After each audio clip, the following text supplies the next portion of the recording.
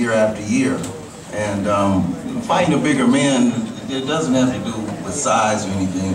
It has to do with his attributes and their attributes. And if you're able to single out one thing that would make it a competitive fight for yourself, you take that chance, because that's what he's here for. And I'd like to see him fight Anthony Joshua.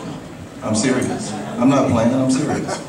I think that would be a very interesting fight. Now, I know you got a lot of people, oh, that's suicide, but there's something about Anthony Joshua that I see that I believe he can outbox Anthony Joshua. So, I just said, I see you outboxing Anthony Joshua. You know, there's some things about Joshua that I see. Now, he's a good kid, I know him, and he's a swell, but I'm just telling you, I just see things with him in particular, and he's the best. You know, but styles make fights. Styles make fights. It would be a waste of time to go to cruisers, just leapfrog it. Go for it all.